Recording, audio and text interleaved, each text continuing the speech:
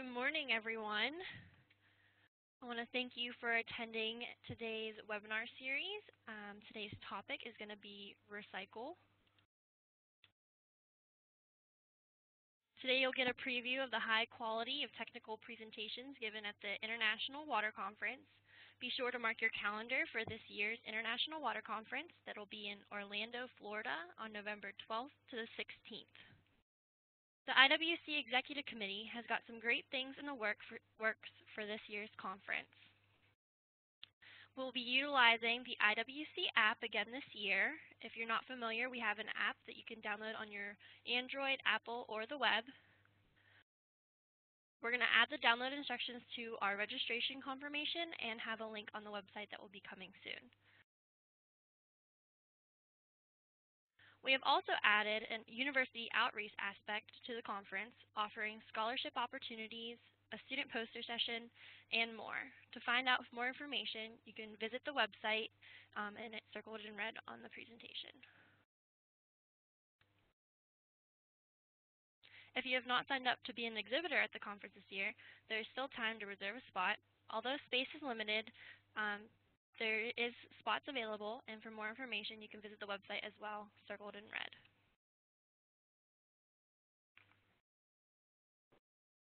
For today's webinar, you'll be given an opportunity to ask Q&A to each speaker. To ask a question, please type it in the question or the chat field in the Q&A field, and I'll ask the question for you. If you think of a question in the middle of the presentation, feel free to type it during the presentation because it will not disrupt the speaker. For those attending that need one available PDH hour for certificates, they'll be emailed to you within a week of the webinar. And if you're viewing this webinar in a group setting, please fill out the webinar group login sheet found on the IWC webinar best of webinar page on the IWC website. And then email me the form when it's completed. Now let's get to the presentations. I'd like to welcome Jason Stevens to the webinar. Good morning, everyone.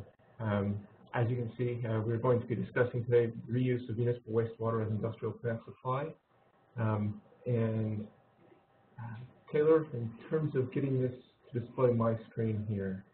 Yep, I gave you the presenter role, and now you just need to select share your screen on the quick start menu.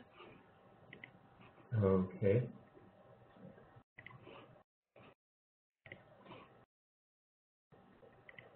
All right.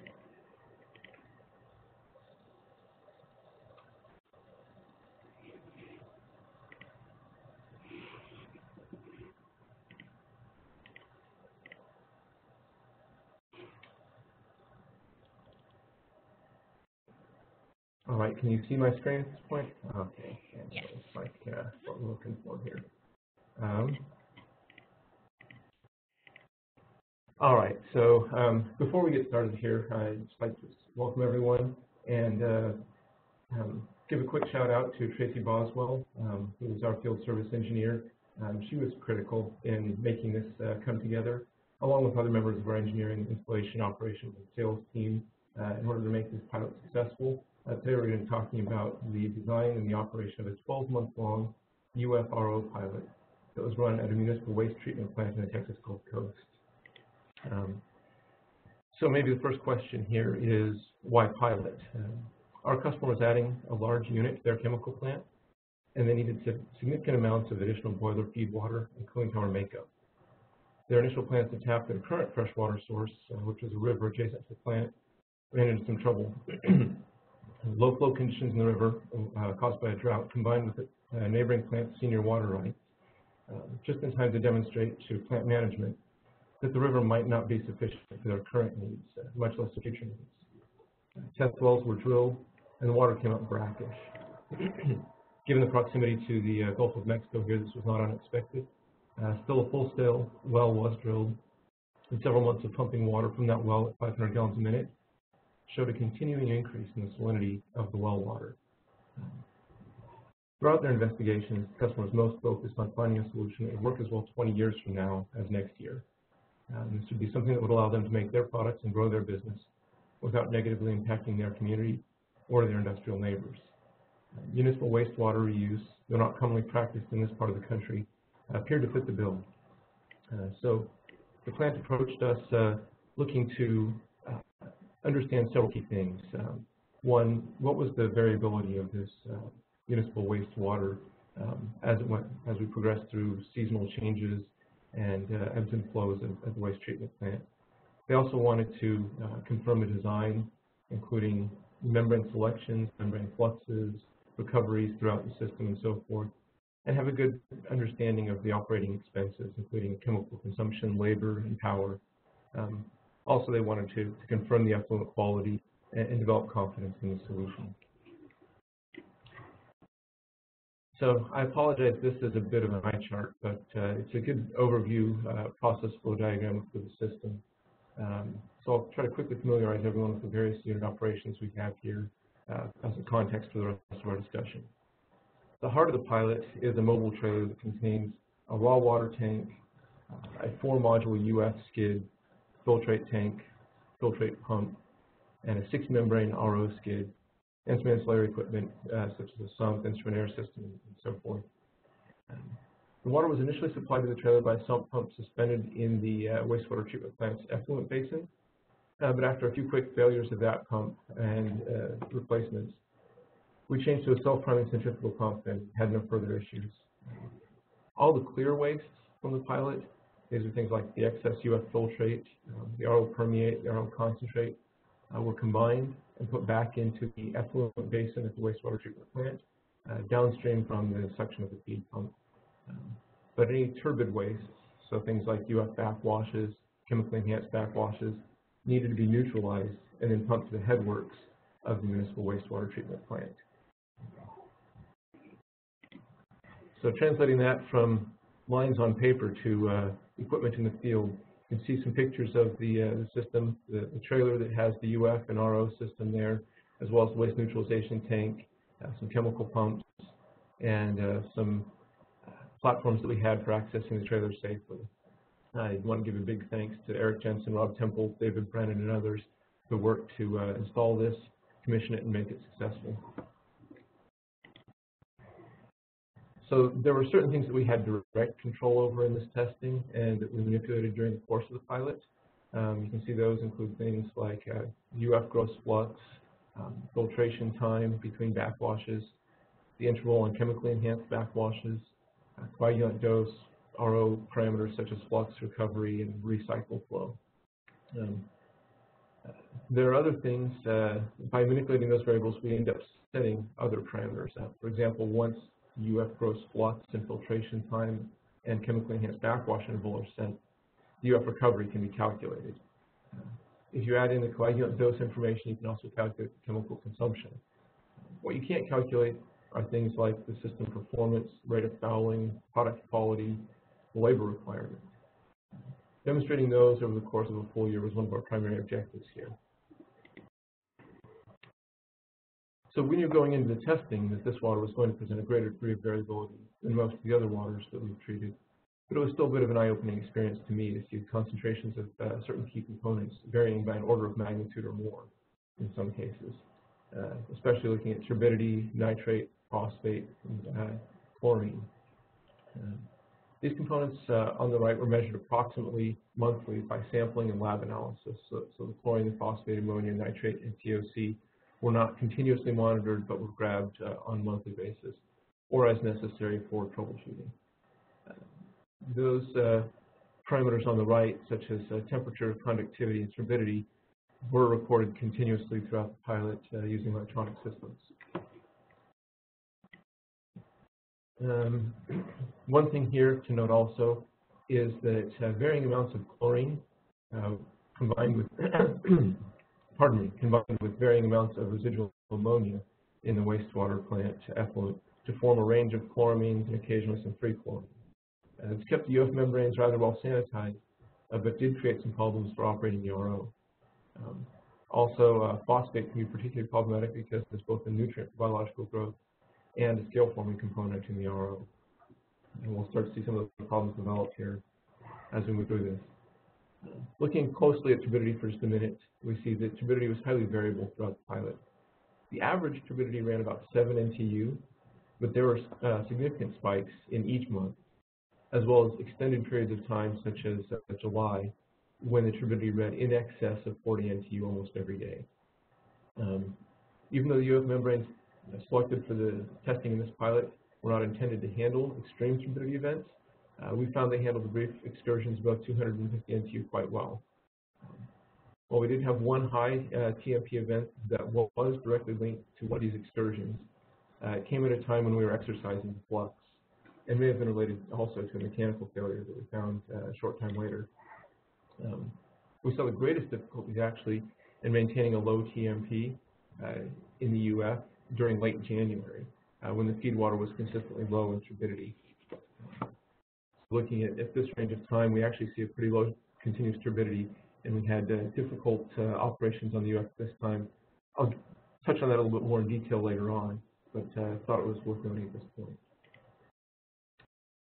So here we see the initial performance of the UF as we moved from a conservative 25 GFD gross flux up to a 45 GFD gross flux.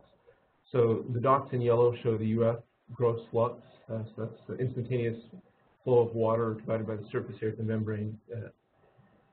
And the blue dots show, pardon me, show the normalized permeability, and the green dots show the raw TMP data. And for clarity, these are daily averages rather than instantaneous readings. As expected, the TMP increases in line with the flux, rising from about 0.9 psi when we were operating at 25 GFD to about 2.5 psi at 45 GFD. The normalized permeability held pretty steady between 15 and 20 GFD per psi after the initial break-in period. So obviously with the brand new UF membranes, our permeability was quite good in the 23 range, but once things settled into normal operation, 15 to 20 was our typical. You can see we're pretty cautious at first. We hung out at 25 and 30 GFD for a couple months apiece, before moving relatively more quickly through 35 and 40 GFD. We got to 45 GFD and things ran quite well for a while. We were even toying with the idea of going to 50 GFD after Thanksgiving. Unfortunately, we all know that if something's going to go wrong, it'll do so at the most inopportune time. So headed into Thanksgiving, the Tuesday before Thanksgiving, the inevitable finally happened. Around mid-morning on Tuesday, feed turbidity, which is here in orange, spiked above 250 NTU. 250 NTU was the limit for the instrument that we had for measuring the turbidity. The turbidity event resulted in a more rapid rise in TMP, which is our blue dots here, than we had previously seen. Certainly contributing to that were the lower water temperature as we were headed into November, or well into November actually, and the higher flux, running at 45 GFD. We can see that TMP went from a baseline of about 2 to 3.5 psi up to 9 psi. And at that point, the PLC on the system shut down the UF in order to prevent any potential damage to the membranes and allow the operator to respond to the situation. Investigation by the operator found that the chemical feeds and all the other parts of the system appeared to be in working order. And the wastewater treatment plant effluent was back to its typical low value. So the operator restarted the pilot, and the baseline TMP of 2 psi was quickly restored.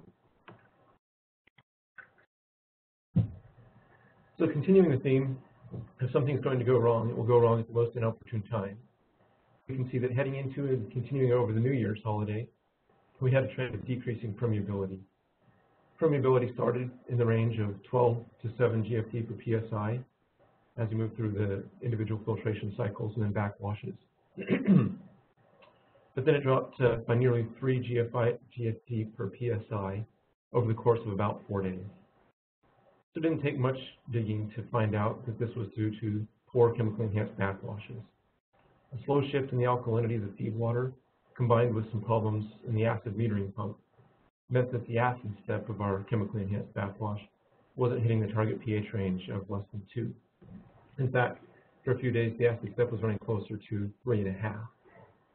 Once we got the chemical dosages reset and the pump adjusted, the permeability returned to its previous range within 4 days.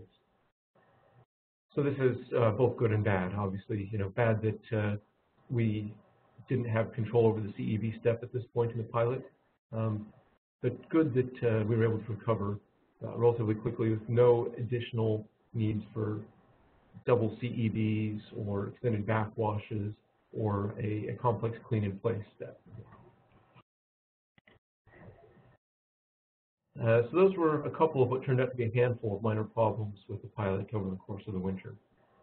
Here we can see the UF membrane, transmembrane pressure in blue, and the y-axis is slightly offset upwards to allow us to also see the feed turbidity in orange. There's a lot of correlation between these two, as you might imagine. So we talked about here in November the feed turbidity excursion that we had just before Thanksgiving. Here again, also at the beginning of December, there was a feed turbidity excursion and a commensurate TMP excursion, then a recovery. Also, during this time period, we found that we had some feed water bypassing the UF and going into the filtrate tank, and that started to record to cause poor quality backwashes. So you can see here during this little part of December that we had TMPs go up, and even our baseline TMP took a step change upward here because we had some of this feed water going into our filtrate tank and we're using it for backwashing. That was the result of a failed solenoid valve on a vent line on the UF. We identified the problem and corrected it, but we can see that it resulted overall in some fouling of the system and increased TMPs moving forward. Over here at D, we can see our New Year's Day loss of the CEBs, loss of the acid system there, and coming back online. From January 23rd to about February 4th, we saw high fouling in feed water. This is that period of time where I mentioned where our turbidities were actually quite low, but the TMPs were high, and no amount of CEVs would allow us to recover that and get back to a normal operating range for our TMPs. We suspect that the polymer overfeed from the wastewater treatment plant at this point, and as a result, we entered into a set of aggressive cleanings and reduced the flux to the UF here, and that way we were able to recover TMPs and restore good operations of the UF. UF flux was reduced from 45 GFD to 35 GFD there towards the beginning of February. And then here on F, we can see a quick TMP spike that doesn't correlate with any turbidity coming from the plant. What had happened here was we lost a coagulant pump feeding on the water feeding the UF, and so we weren't getting that microflocculation that we like to see that results in good long filtration cycles and quick recovery with backwash. As soon as we were able to replace the coagulant pump, everything came right back into line and showed us that the UF membranes were pretty robust and could withstand some upset conditions there. So the takeaway here is that despite a variety of issues, feed turbidity spikes, valve failures, improper chemical dosing, and so forth, the pilot system never had an extended offline period, and you have continued to make very good water at an aggressive and later than at a moderate flux of 35 GFD. Really quickly, I want to talk about phosphate and TOC removal as compared to coagulant dose. We would typically expect to see precipitation of phosphate and coagulation of TOC with dosing of metal coagulants. We use iron in this instance, but aluminum should have similar effect here. So the top line in the light blue dots are phosphate removal, and the line is just the linear interpolation of the data points. The middle line and the green dots are the TOC removal, and the bottom line and red dots are the UF filtrate turbidity. As expected, adding ferric did increase the removal of phosphate across the UF due to precipitation of the ferric phosphate. Somewhat unexpected was how flat the trend was for TOC removal with increasing ferric dosage. We saw anywhere from 0 to 50% removal of TOC, and we typically saw about 3 to 8 ppm of TOC in the UF filtrate. So apparently significant portions of the organics in the wastewater are not susceptible to traditional additional coagulation and removal through ultrafiltration. It does place a significant burden on the downstream RO, and one of our recommendations is to investigate enhanced coagulation for removal of TOC. The turbidity numbers were as expected. Filtrate turbidity was excellent after the UF, regardless of the feed turbidity or the coagulant dose. Looking really quickly here, you can see the coagulant pump failure and how the normalized permeability trended, both ahead of that coagulant pump failure, during the coagulant pump failure, and then immediately after restoration of coagulant dosage. It's pretty interesting to me to see how quickly we can come back up to our baseline normalized permeability, within a couple of cycles here, and immediately upon bringing the system online, you can see there's a big jump in the normalized permeability, along with the continued recovery over the next day or so. We'll talk a lot about performance of the UF, and really that's where most of the uncertainty was going into the pilot. As we know, proper pretreatment ahead of RO is critical to the performance and the cost to run an RO system. Unfortunately, we ended up proving that here. We also demonstrated something else that we already knew all too well. TFC RO membranes don't like chlorine. What you see here is the performance data for the second set of RO membranes that we brought into this pilot. The first set were torched when the ORP probe failed at the end of June. That resulted in a loss of bisulfite feed ahead of the RO and some free chlorine hitting the RO membranes and obviously damaging them. We pulled that set out at the end of June, beginning of July, and we ran unused membranes from our fleet until we could install some new ones at the beginning of August. So this chart runs from August through the end of the pilot. You can see a couple of gaps in here where we had membrane cleanings performed off-site. During those periods, we used membranes from our float set. Because they don't have baseline data, we didn't want to show the RO performance here for the float set. This is just for the dedicated pilot set. You can see feed conductivity was highly variable, the blue dots here. It typically ran pretty high, but during rain events, we would get dilution, and you can see the conductivity drops off. Rejection in orange is pretty consistent throughout the service cycle and across cleanings as well. The rejection range from 96 to 99%. You do see that we have a very short run here in the middle from mid-November through December. This corresponded with the solenoid valve failure that allowed a portion of the wastewater to bypass the UF into the filtrate tank. And obviously feeding even blended wastewater from the plant without any filtration was not a good experience for the RO. So looking at the fouling trends, you can see net driving pressure in orange here on the right axis, and then differential pressure and normalized permeate flow on the left axis, differential pressure being in blue and the normalized permeate flow being in gray.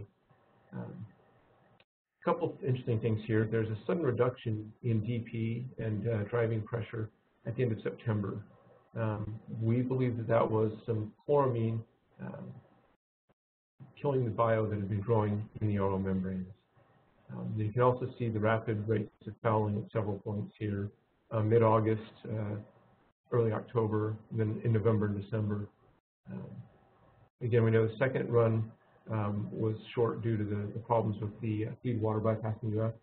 We're unsure of the causes of these other very rapid rises in the net driving pressure on the RO. We did grab the membranes and do some autopsies, and I'll discuss those a little bit later. Typically what we saw was high levels of organics, we believe both TOC and biological. We do see that we get good good driving pressure and normalized permeate flow recoveries with the cleanings.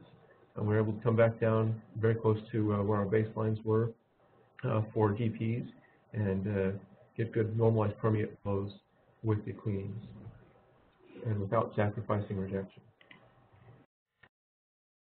The autopsy results, we had 3 membranes autopsied, the tail element of the RO on October 11th, and then both the lead and the tail at the end of the pilot In all of those, it was pretty consistent. Foulant was predominantly organic. There were bacteria present.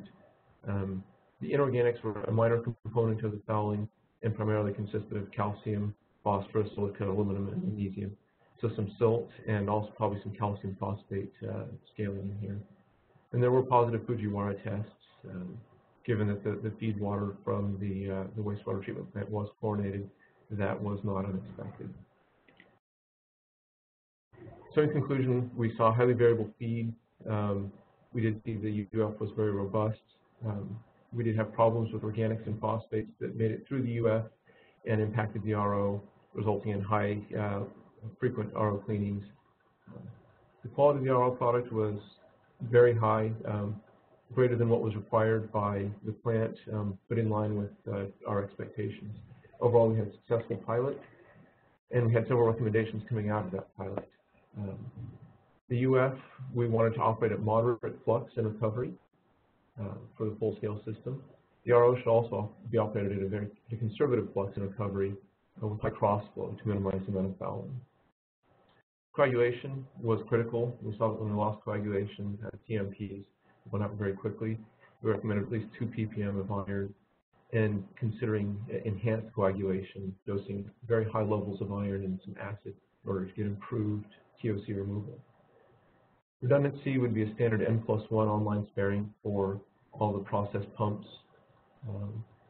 We felt that a permeate flush would have been an excellent addition to the pilot here, and for full-scale systems should be something that would be automated with the ability to add acid and caustic for a quick removal of TOC or scale that might begin to form in the RO.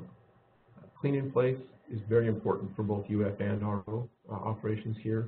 So having a clean in place system available at the site was a recommendation. And then because we did see some times in the RO membranes where DPs and net driving pressures went from high values to low values without any effort on our part, and analysis seemed to indicate chloramines were helping, we considered recommending some type of system for dosing chloramines and ensuring that we had very low level chloramines hitting the RO membranes in order to keep biological growth to a minimum.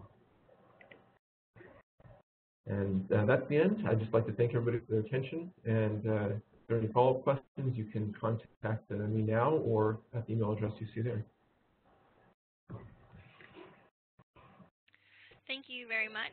We'll now open it up to any questions if anyone has any right now on the spot. You can type them in the chat field or the Q&A field if you would like to ask. I know we had one question that came in. At what GFD, hold on one second. At what GFD was the RO able to operate? Let me get the data for that. I believe, working from memory here, that we started off the RO at flux of 14 GFD and ended up backing it down closer to 12. Let me actually find that. Yes, the RO, our recommendation was to operate at 12 GFD or less. During the pilot, we operated at 14 GFD and then back down to 13 GFD.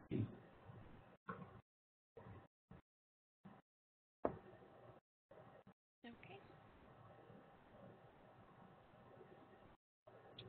And again, if there's any other questions, feel free to email the speaker or myself, and we'll try to answer those questions for you. But thank you again, and with that, we're going to introduce our next speaker.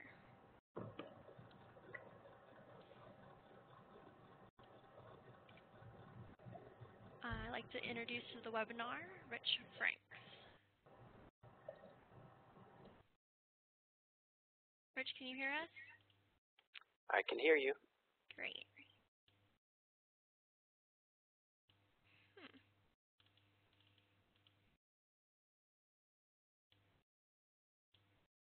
And You are all set to share your screen with everyone. Got it.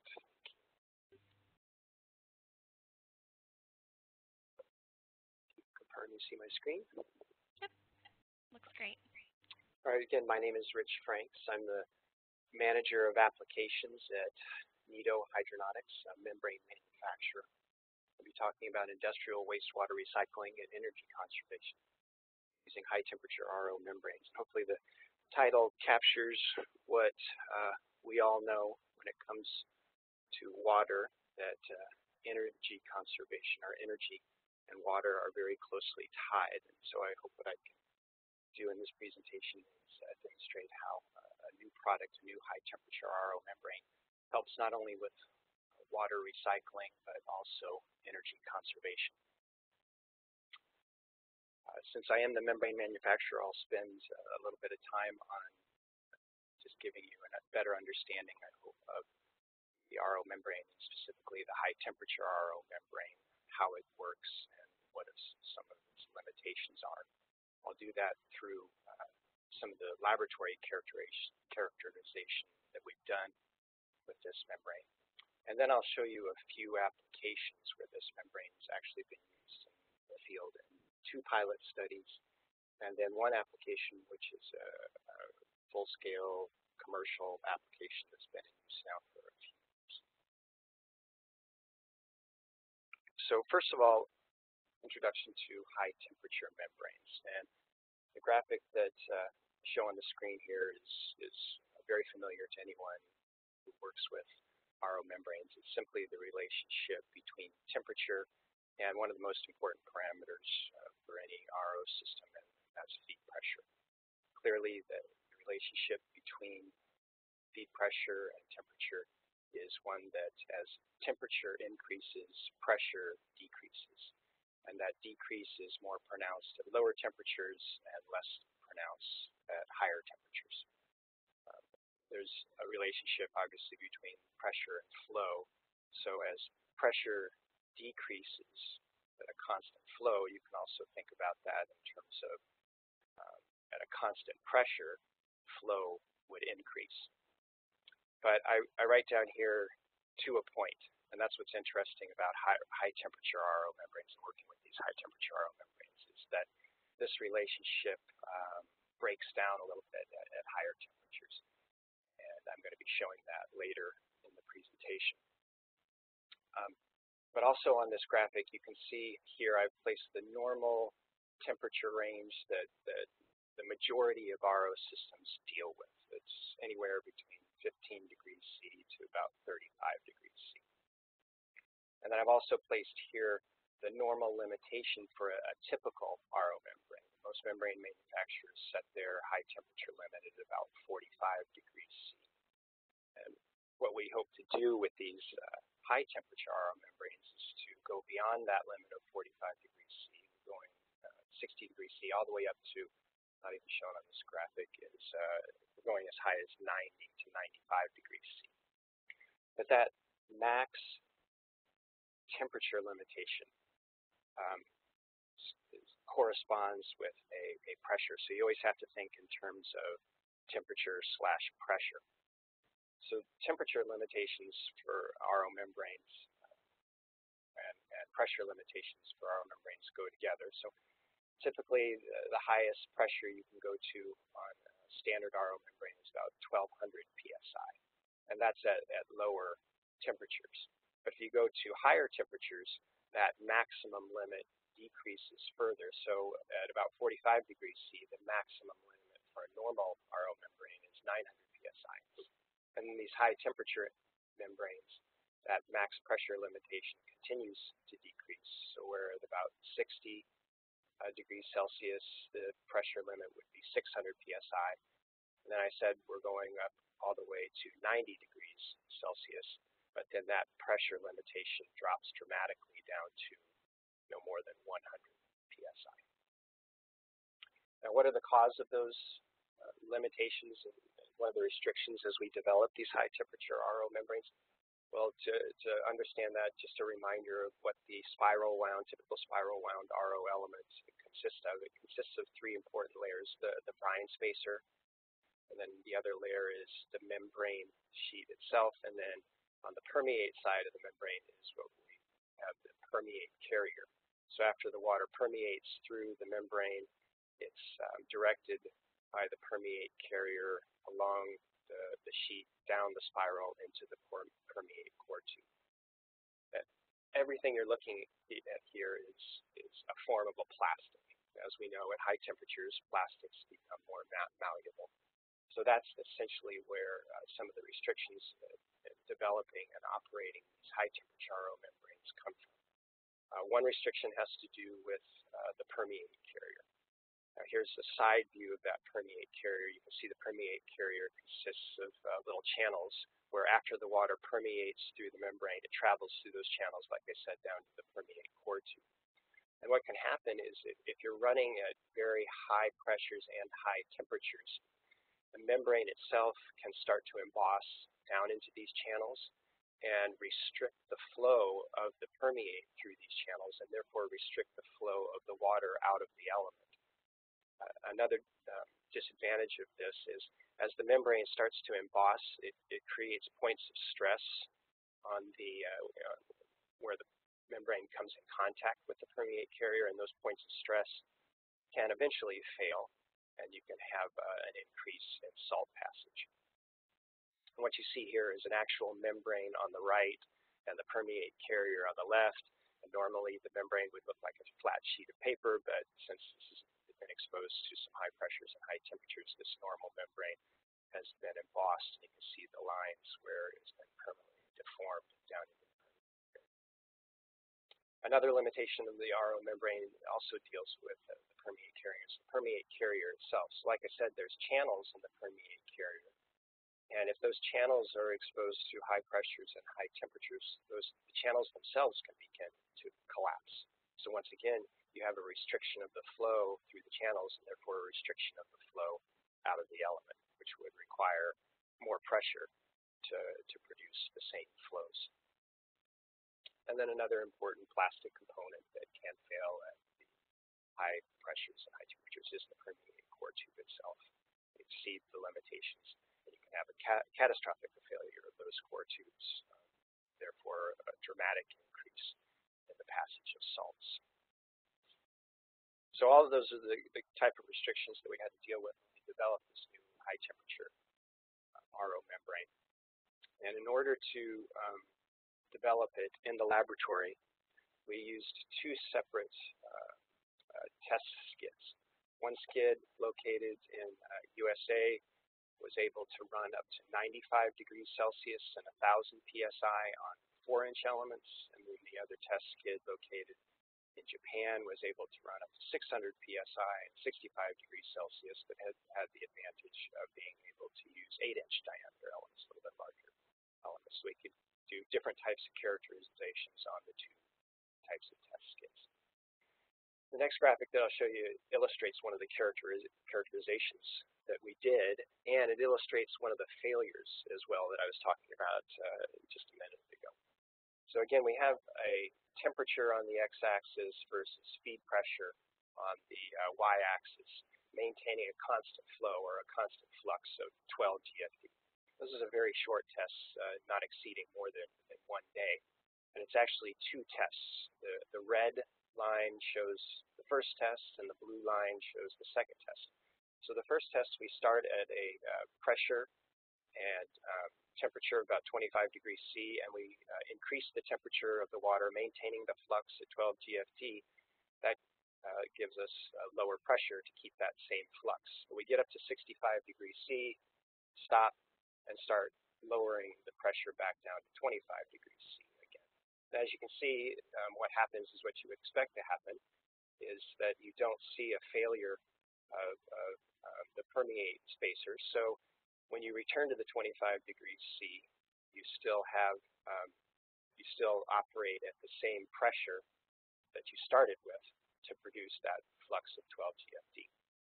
When we run that same test again, you can really see the limitations of this membrane. As you go beyond that 65 degrees C and this high temperature of 600 psi, and all the way up to 85 degrees C, Well, what happens is the permeate carrier starts to collapse.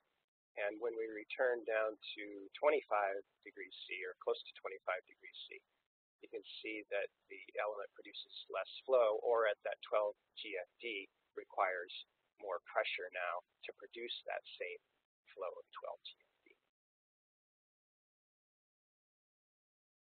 So this, like I said, this was a short-term test, just lasting 1 day on a single element. Another test that we did lasts a little bit longer. And this test, in addition to showing the flow, it also shows the other important characteristic of any RO membrane, which is the rejection.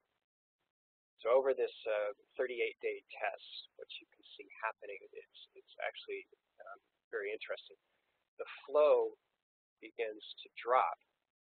Now remember, if you think about the earlier slide where I said that pressure decreases, our flow increases at higher temperatures. Well, here we are at 65 degrees C and 600 psi, and the flow is actually decreasing.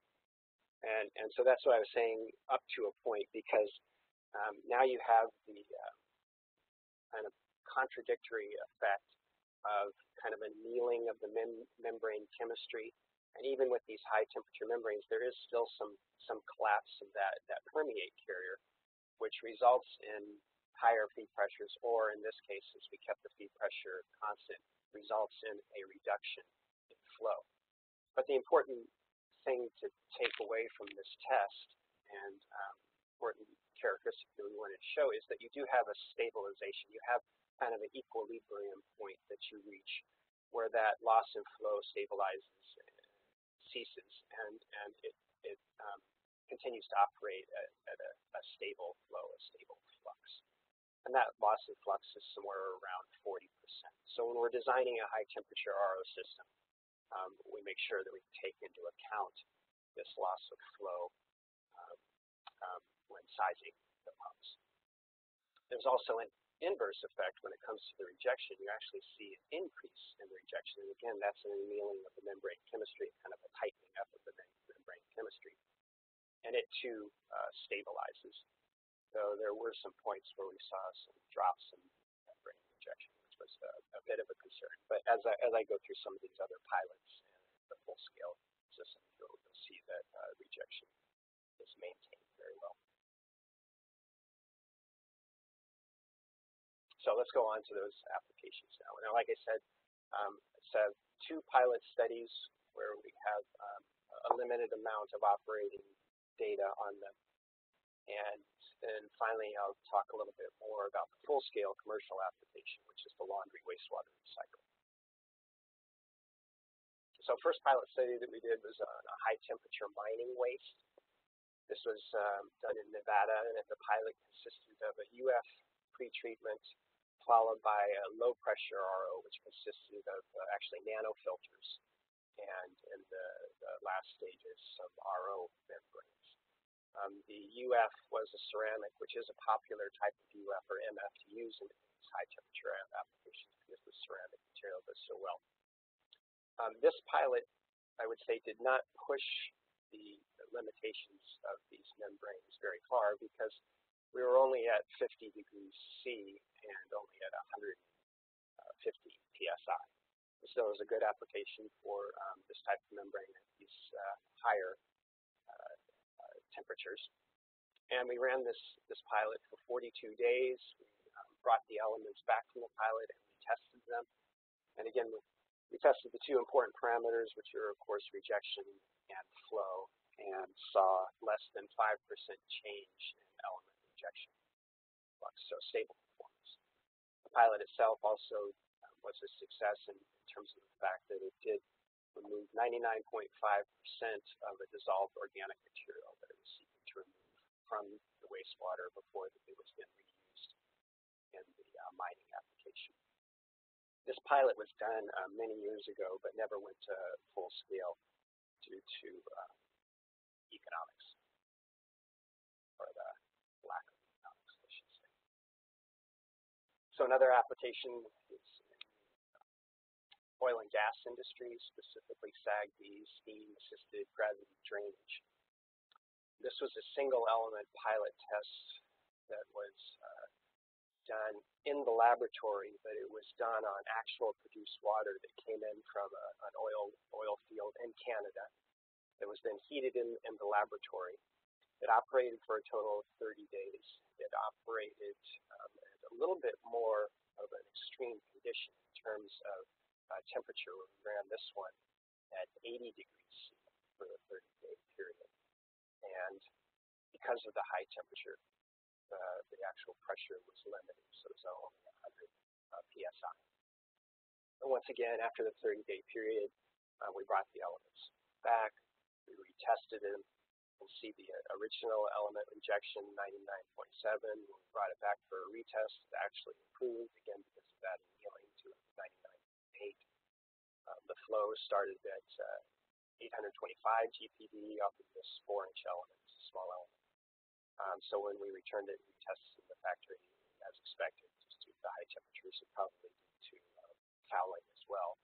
We saw a 14% loss in the flow, but still good performance, stable performance over the duration of the pilot test. This application also did not go to full scale. It was done just when the oil prices were very high back in 2006, 2007, and then there was a drop in oil prices, so it never went to full scale due to the lower oil prices. Okay, and so finally the high temperature application, which has gone to full scale, has been in commercial use for many years now, has to do with laundry wastewater recycling. This has the advantage of saving not only on water. It recovers 75 to 80% of the water and reuses it in the laundry application. It also has the advantage of reducing energy consumption by not having to reheat that water in the laundry application when it's being used. So that also reduces energy consumption by as much as 50%. The laundry waste application systems consist of shaker screen filters for removing fibrous material when it is present.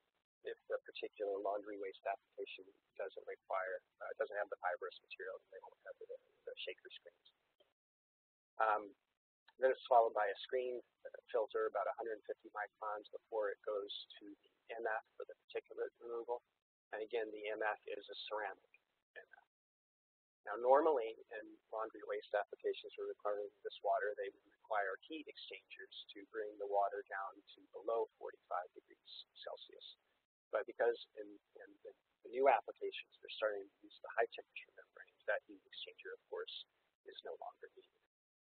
And then before it goes to the RO, it goes chemical injections, which includes the anti-scaling pH adjustment, and then into an RO system. Here's a typical RO system, fairly small system. These laundry waste applications, they're typically industrial laundry systems. So they'll be treating laundries that come from a number of hospitals in the region, or they may be treating laundry that comes from a number of hotels or resorts in the regions.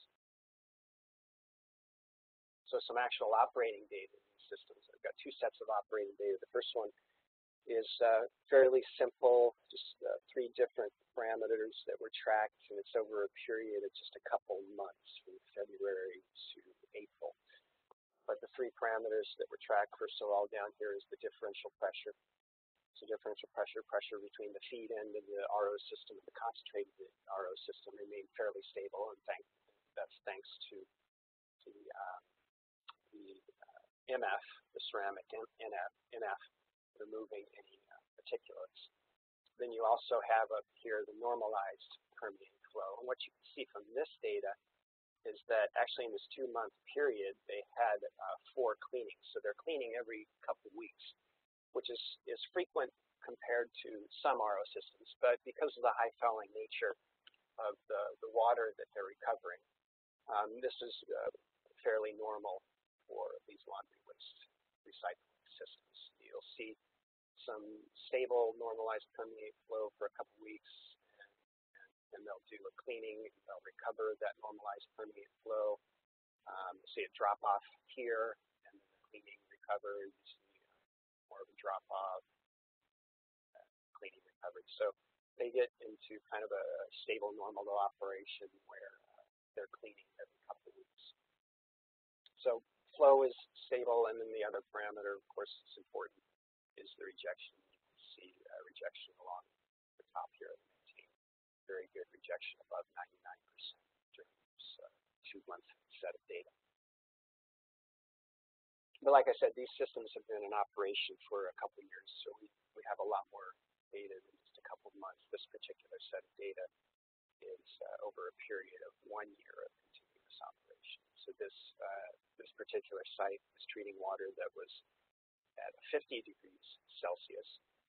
And the data that I'll point out here to you is the TMP, the transmembrane pressure, essentially the feed pressure, is in red here. And you can see initially in the first month or so, there's this increase in feed pressure. Again, not a surprise based on the laboratory data that I showed earlier. There's some compaction, there's some annealing of the membrane, but after that 40% increase in feed pressure essentially stabilizes out for the remainder of the operating period. The other parameter here that's important is the permeate conductivity, which is in light brown here. So you can see it's stable over the 1 year period. There is some increase down here later in the year, but that just corresponds to an increase in the feeds. So overall rejection is stable over this 1 year. So the other two applications that I mentioned that we piloted, I said didn't go forward to full scale because of the economics. Fortunately, the laundry waste application does give good economics. So I just want to quickly touch on that, what kind of economics they see and what kind of return on investment they get for these systems. And you can, just some basic numbers for a mid-size laundry system is the value of the recycled laundry wastewater adds up to about $170,000. If you add the value of the heat that you save by not having to reduce the temperature of the water and then reheat the water, you add on about $81,000. And then you subtract from that the annual operating costs for just running the membrane systems. It's about $33,900. So it comes out to a net savings of $217,000 per year, which leads to a return on investment for this facility of almost a little less than 2.5 years. And there's lots of assumptions that I use that I'm sure tested, but I won't go into detail for those assumptions. So in conclusion, we do have a high temperature RO. It is limited by correlation of temperature and pressure relative to a typical RO system, which has a 45 degrees C and 900 psi temperature pressure limitation. The new elements can go as high as 90 degrees C, but that is still with a pressure limitation down at 100 psi. We demonstrated on several applications. I showed the mining rate wastewater application, which ran for 42 days at 50 degrees Celsius and 150 psi, and then produced water application 30 days at 80 degrees Celsius and 100 psi, and we fully expect produced water and the oil and gas applications to return someday. But the commercial application right now where it's really taken off is in laundry wastewater application, where we have years of performance at temperatures around 50 degrees C and low 100 psi. Other applications where this membrane could be used range from things like treating hot condensate, boiler water blowdown, cleaning hot cleaners, treating balance from annealing baths, treating waters in hot climates. The Middle East, for example, where they're transferring water over long distances in pipelines. That water can begin to exceed 45 degrees Celsius. Another application is specific to the sugar industry, where they're removing color from the sugar stream, the syrup stream, which is often at the end of my presentation. Thank you very much for your time, and I'll answer questions.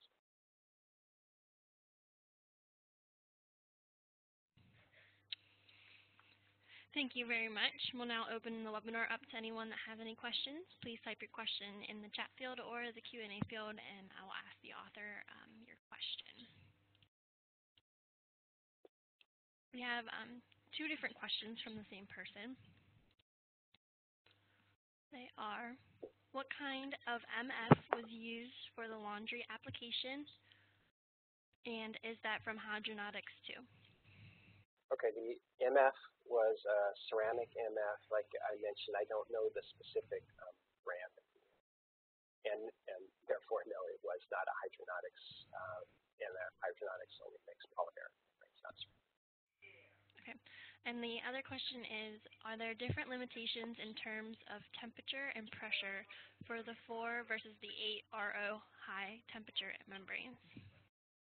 Oh yeah, good question. And the answer is no. Regardless of 4-inch or 8-inch, pressure, temperature limitations are going to be the same.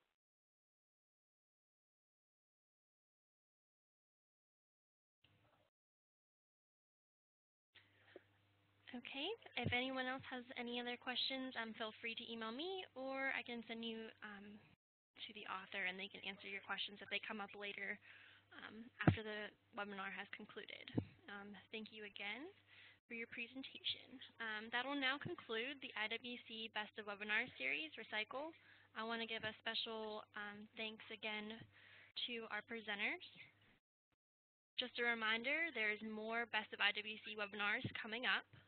We have one set in May. The July date is still being determined, and we have an August date. You can find more information about the webinars on our website under IWC Best of Webinar Series. You can also purchase the papers that were presented today for only $10 on our website, and the paper numbers are 1606 and 1649. Thank you again for attending. If you logged into today's webinar, you are officially logged in, and I will send you your certificate within a week of the webinar. If you are listening to the webinar or viewing the webinar in a group setting, please go online and fill out the group login sheet and email it to t.bombalski@eswp.com if you'd like a PDH hour for this webinar. Thank you again for attending, and I hope to see you at the conference in November.